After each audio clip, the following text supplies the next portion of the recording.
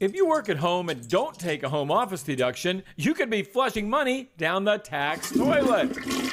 If you're self-employed, a home office deduction could save you hundreds on your taxes because you can deduct things like your mortgage interest and your utilities. But there are very specific rules. Here's what you really need to know. P and E.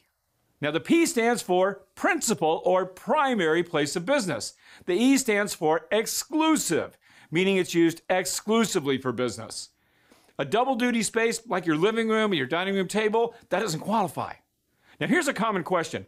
What if you're an employee, but you sometimes work at home or occasionally telecommute? Well, the answer here is no, you can't deduct that home office. You used to be able to, but under the new tax law, no dice. If you do qualify, though, here's a simple way to compute your deduction.